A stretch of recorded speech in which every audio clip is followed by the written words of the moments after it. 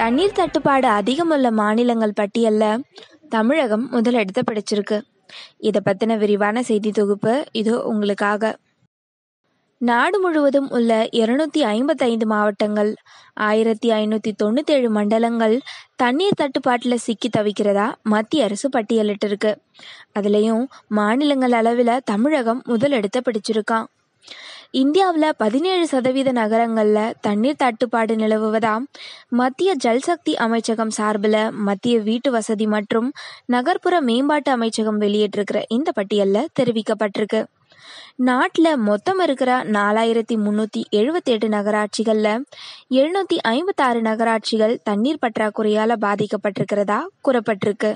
அதுலயும் டெல்லி அருகே இருக்கிற காசியாபாத், நொய்டா, ஃபரீதாபாத் உள்ளிட்ட பகுதிகள் தண்ணீர் தட்டுப்பாட்டால அவதிப்படுது. சிறிய மாநிலங்களான பஞ்சாப், ஹரியானாலையும் தண்ணீர் பஞ்சம் ஏற்பட்டிருக்கு. பஞ்சாப்ல உள்ள 82 நகராட்சிகள்ல பாதியும், ஹரியானாவில் உள்ள 86 நகராட்சிகள்ல 52லையும் தண்ணீர் தட்டுப்பாடு நிலவுதுன்னு அமைச்சக பட்டியல்ல தெரிவிக்கப்பட்டிருக்கு. தண்ணீர் பற்றாக்குறை நிலவும் மாநிலங்கள்ல தமிழகம் முதலிடத்தையும், அதனை தொடர்ந்து ராஜஸ்தான்ல 29, ஊபியில 35 மாவட்டங்கள்ல தண்ணீர் தட்டுப்பாடு ஏற்பட்டிருக்கிறதால இந்த மாநிலங்கள் அடுத்தடுத்த இடத்தையும் பெற்றிருக்கு. இதனால ஜல்சக்தி அபியான் திட்டத்தின் மூலமா உள்ளாட்சி அமைப்புகள் நீரை சேமிக்கும் கண்காணிப்பு நடவடிக்கைகள்ல கவனம் செலுத்த மத்திய அரசு அறிவுறுத்தியிருக்கு. அதன்படி புதிதாக கட்டப்படும் கட்டிடங்கள்ல மழைநீர் சேகரிப்பு தொட்டிகள் அமைப்பதை சட்டமா இயற்றி அமல்படுத்தவும் அவ்வப்போது ஆய்வு மேற்கொள்ளவும் உள்ளாட்சி அமைப்புகளுக்கு அறிவுறுத்தப்பட்டிருக்கு.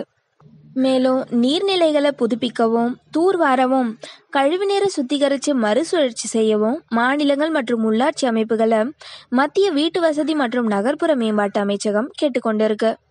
இதன் ஒரு பகுதியா ஜூலை 1 முதல் செப்டம்பர் 15 வரை முதல் கட்டமாகவும், அக்டோபர் 1 முதல் நவம்பர் 30 வரை இரண்டாவது கட்டமாகவும் நீர் சேகரிப்பு நடவடிக்கைகளை மேற்கொள்ள மத்திய அரசு அறிவுறுத்தியிருக்கு.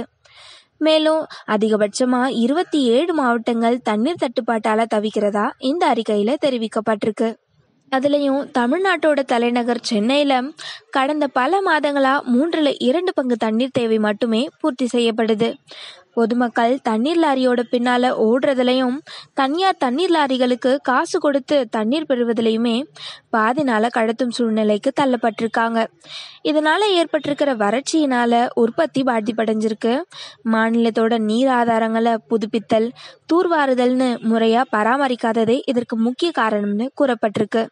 முன்னதா 2021 ஆண்டுக்குள்ள சென்னை, பெங்களூரு, டெல்லி, ஹைதராபாத் உள்ளிட்ட இந்தியாவோட 21 நகரங்கள்ல நிலத்தடி நீர் என்பதே இருக்காதுன்னும், 2030 ஆண்டுக்குள்ள 30% மக்களுக்கு குடிநீரே கிடைக்காதுன்னும் நிதி ஆயோக் அறிக்கையில கூறப்பட்டிருந்தது குறிப்பிடத்தக்கது.